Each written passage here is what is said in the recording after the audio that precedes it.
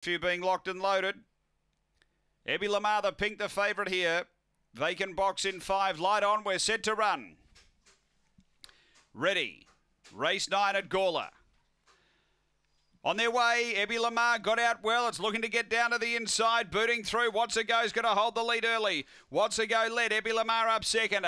Long Gully Yogi back third. About 5 away came Blue Wolf. Then Golden Spell. Tickle Belly flattened back at the tail end. Spring Bruiser down the back and sailing through. Long Gully Yogi on the rail. Got clear. Ebby Lamar second. A length and a half is What's a Go. Then came Blue Wolf up to the turn. Long Gully Yogi led Ebby Lamar a length away. Long Gully Yogi clear of Ebby Lamar. And Long Gully Yogi beats Ebby Lamar. Third home is Blue Wolf, and fourth What's a Go. They were followed by Golden Spell. Then came Tickle Belly Flat and Spring Bruiser. The time here a tick outside 31 seconds. Long Gully Yogi, he's been too good here, 31.10. He really hunted the rail hard. And coming off the back toward their bend, he was able to sail through. And he's been strong to the line.